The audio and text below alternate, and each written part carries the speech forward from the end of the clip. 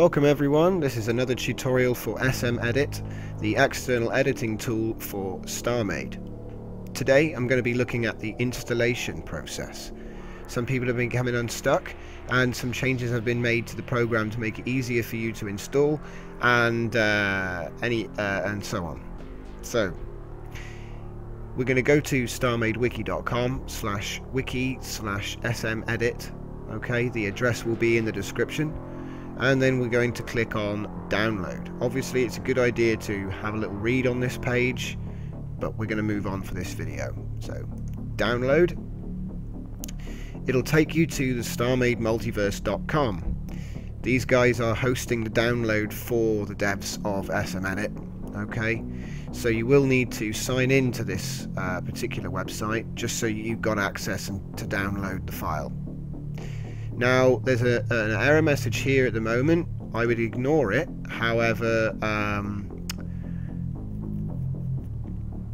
I would ignore this message, and it may not even be here when you come around to downloading it. I will show you now. If we click download and then agree and download, and as you can see, this is the reason. The message said there are two files. People are confused. I would say download the bigger file, because if the code has been improved there will be more code, therefore the file size will be higher. So it's only a guess. He might have optimized it and made it smaller, but I'm guessing to use the larger file for this. Hopefully by the time you get here there will be either only one link or there will be versions listed here. So I'm going to click download on the larger one.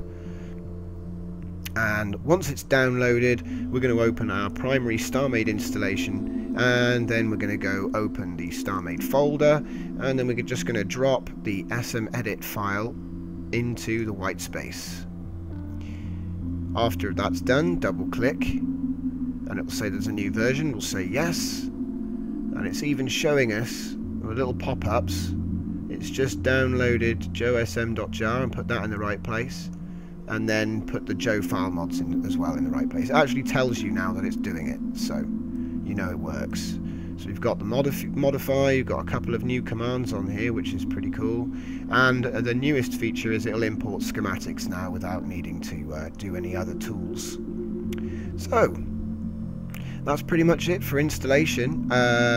Just to double check that you have got it installed in the right place, what you want to do is open up your Starmade installation. See, that's the starter that I normally use to run the game. Go into the Starmade folder. You'll see a folder called Joe_plugins, and you will also see a folder called Joe_SM. I'd recommend that you launch it with SMedit, because it will double check and auto download a new version if there is one for you. Okay, so that's it for installation. Watch out for the next guide coming very soon, and thanks for watching.